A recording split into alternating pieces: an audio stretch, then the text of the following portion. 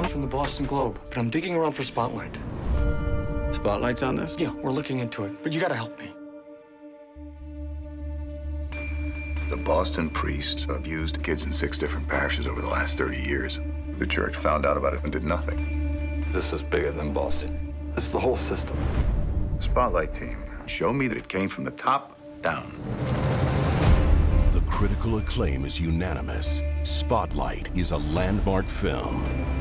When a priest pays attention to you, you feel special. How do you say no to God?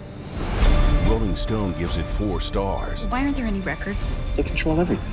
Time magazine calls it an emotional tour de force. If there were 90 priests, people would know. They knew, and they let it happen! And Newsweek hails Spotlight is by far the best movie this year. We're gonna tell this story. We're gonna tell it right.